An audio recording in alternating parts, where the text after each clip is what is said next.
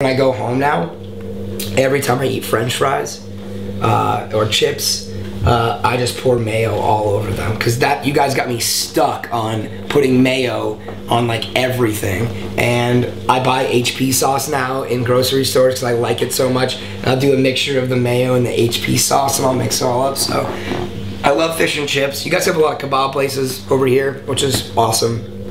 We don't have as many in the States that you guys have here. Canada has a bunch of kebab places, so whenever I'm up there, I always like to enjoy some of that. But yeah, I love traditional English food. It's great. I think it's awesome.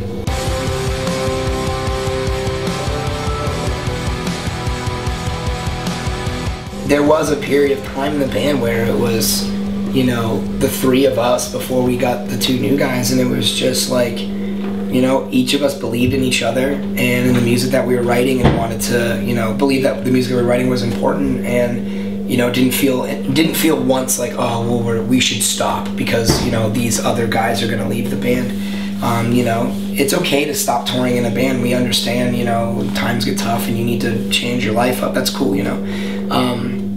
So when the two new guys stepped into the band, we just were like, you know, this is what our band is, and it's cool to take a step back and look at like how far your, your four best friends that you're playing with have come in their musical careers and in their personal lives. You know, I've watched these guys, you know, grow up, and, you know, Sean, my bass player, just got married and was at his wedding, and it was awesome. And like being such good friends and being in each other's lives and involved in things at home make touring and writing music together that much better.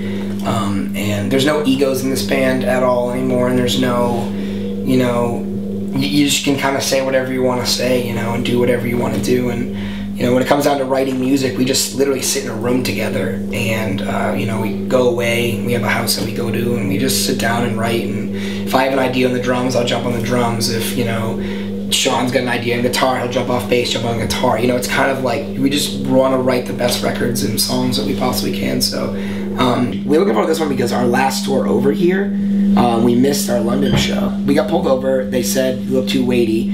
Brought us to a weigh station off the side of the highway, weighed us and said, you're 600 kilograms over. You need to dump 600 kilograms worth of stuff. And we're like, our driver is from Poland. The van is from Poland. The gear is from Germany. We're from America, and we're in the UK. And I'm like, what do you want us to do? Where are we gonna? How are we gonna do? Luckily we met a band the night before in Scotland at our Scotland show, and we're up in Dundee, and we called them on the phone. I was like, hey man, I remember how you said if I ever need anything in Scotland. Well, I need you to come here. I need you to take our gear away as if we're gonna just give it to you and you'll figure it out, so we can get weighed in, and then once we get weighed in, meet us down the road and put it back in our van, and we'll leave Scotland as soon as we can. Yeah. So, like 6-hour process of doing this. He comes down, we get it all out. He's like, all right, I'll see you guys. I'm gonna go take this gear back for you, and then leaves. He drives to a McDonald's 10 minutes down the road, and they weigh us back in, and we leave, and we pick up all the gear again and put it back in. And we're like, go, go, go. We just fucking sneak out of the UK, because we're literally trying to get out of Scotland, but we didn't make our London show, and we ended up having to cancel it. And I know a bunch of kids were super bummed out, and like that was the one show we were looking forward to, and the ticket sales were pretty good on it too. Yeah. So we were just like, come on, really? Right after this tour, we go home and we do a tour with Texas in July and Sirens and Sailors. We just do like a little East Coast run for the holidays. And then that concludes our year, which is like our year is involved writing and recording and releasing a record, doing Warped Tour, right into this tour, right into that tour. And then in January, we do a little New England run. We haven't been able to play at home in a long time because we've just been on tour. And then we have a little bit of time off. We're gonna do some writing, for sure. Because we always love to write and always like to get ideas out, even if it's just like recording riffs and putting them in the computer and then just, you know, forgetting about them and then coming back to them and being like, oh shit, remember this? But then we're doing a full US tour, and it's like 2 months long. It's from March till May. We're going to be hitting a lot of festivals, South by So What and South by Southwest and all that stuff in the States. And then that'll go right into, we get home from that, we're going to go to Alaska, for a couple days, which is cool because it's like number 49 state for us. So all we have left is Hawaii, and then we did them all.